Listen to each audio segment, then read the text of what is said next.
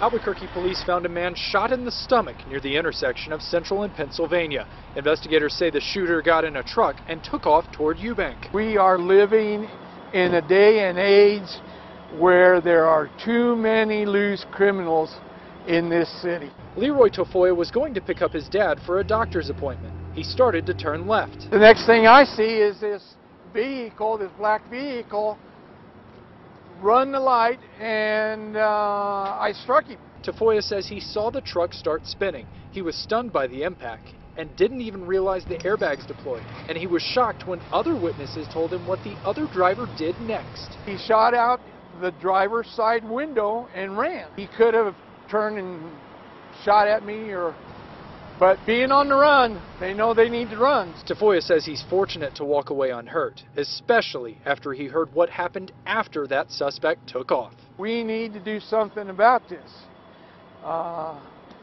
They're endangering everybody else's lives, you know, innocents or not.